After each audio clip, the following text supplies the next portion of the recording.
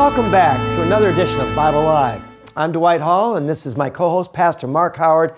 Good to see you again, Pastor Mark. I'm glad you're here. It's great to be here, Dwight. We have another special for you today with our Remnant Rally. You're not going to want to miss it, but we have to take this important break. Don't go away. We'll be right back. Today, people are more frightened than ever about what's in store for their futures. As the financial markets have lost trillions of dollars in value, and more citizens have lost their homes and jobs, tensions and threats continue to increase among the nations of the world. And as one national leader said, unprecedented natural disasters have brought Americans to the point of fatigue.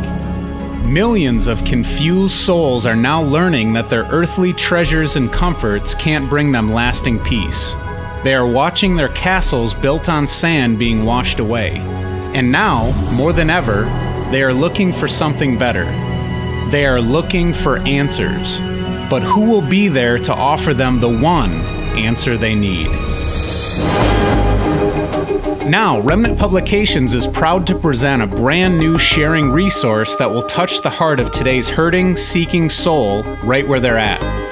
In today's fast-paced culture, the sheer length of the great controversy has often discouraged many souls from plumbing its life-changing truths. Until now, Remnant has taken the greatest faith-building Bible commentary ever written and made it more accessible to today's reader. Beginning with Volume 1, has developed this powerful voice of truth into 4 shorter, less intimidating volumes with covers that speak to the heart of contemporary truth seekers. Even better, each volume is priced to share on a massive scale, making it easy on your church and personal outreach budget. If you would like to get involved in this urgent effort to share the end-time message, you can act now by calling 1-800-423-1319 or by visiting us on the web at www.remnantpublications.com. Welcome back. Today, again, we're going to have a message from the Remnant Rally. And again, these messages make the Bible alive and practical. Pastor, what's the message today? Well, Dwight, today you might know the speaker. His name is Dwight Hall. Actually, this is a message Dwight gave at the rally that's entitled Special Forces for a Special People. You know, soldiers go through intense training to be ready for combat. Right. But Christian soldiers also need training. How much more do Christian soldiers need training? That's what Dwight deals with in this message. So let's get right into it.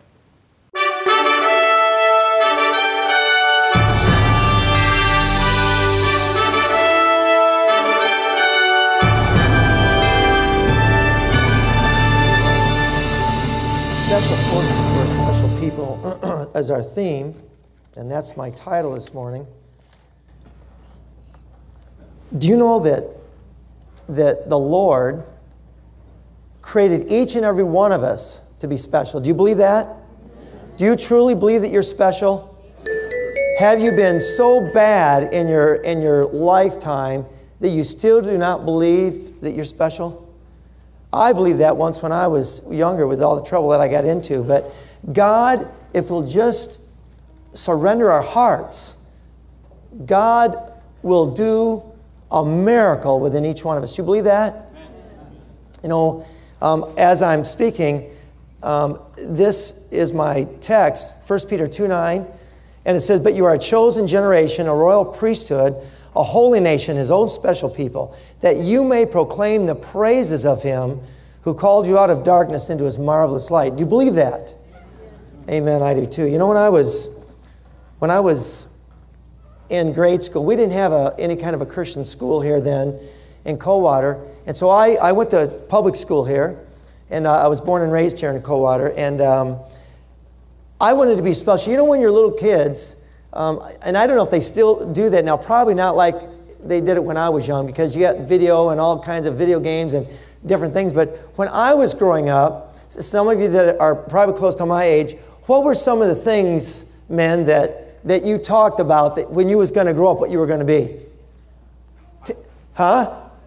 Yeah, a pilot, astronaut. See, I wanted to be an astronaut. That was one of the things. In fact, back then when I got, in probably 4th and 5th grade, the Gemini rockets were taking off, and I had every newspaper article. I wanted to go to the moon. I wanted to go out in space. I love looking at the stars. I had a little telescope, and so I wanted to be an astronaut. What else? Okay, a fireman. Absolutely. What else? Shortstop. There you go. A baseball player, a football player. You know, my dad talked to me when I was younger about being a dentist. Yeah. See, my dad was in construction for years, and so he thought, well, you know, instead of pounding nails all your life, son, maybe, you know, dentists, they probably make pretty good money. And all I could think of is that there's no way, and I'm sure there could be some dentists here, so I'm not knocking it, because we all need our teeth cleaned and, you know, that other stuff. I hate going to the dentist, by the way, but I thought there's no way that you're going to get me looking into somebody's mouth.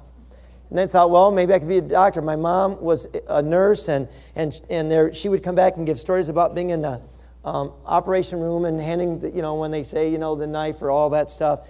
And I thought, there's no way I want to stand or be a doctor and cut somebody open. Now, we need that, don't we?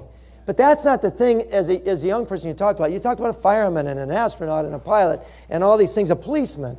And so when I grew up, I was no different. I wanted to be somebody special, but I had a complex. I had a couple of them. In fact, there was one of them that I was just really skinny when I was skinny, and I wouldn't even call it lanky. I was just plain skinny. And the girls used to say that, Dwight, you got a cute smile, but when you turn sideways, you disappear. And so in the summertime, I would never wear any shorts. It would probably be July before I would take off my long underwear, because it made my legs look a little bit bigger. I just had a complex. I was so skinny. And I didn't like that. The other one was that I grew up from about 5. I was born probably a Baptist. My grandmother was a Baptist. My mother was a Baptist. And so I was a Baptist for a few years. Then my mother took Bible studies with my dad, and we became Seventh-day Adventists. So in Coldwater, there was only probably 1 or 2, maybe, Seventh-day Adventists, and you were kind of a weird person. Go to church on Saturday, and of course, birthday parties were on Saturday, the basketball games were on Saturdays, the football games were on Saturdays, and so I love sports. I was in Little League, and I pitched, and I loved football. I wanted to play football so bad, and finally, my high school year, I went into church academy, and of course that took the football part of it out, excepting flag football. But I want to play tackle football, and I used to think, hey, you can call me skinny, but I'm going to still tackle you. And so those are the 2 complexes I had, because the kids used to say, you know, what do you do? Stand in the corner all day long, and on Saturday, you know, you just stand in this room, this white room, and you can't do anything. I mean, there was a lot of questions that was asked me back when I was a young person, and I had kind of a complex.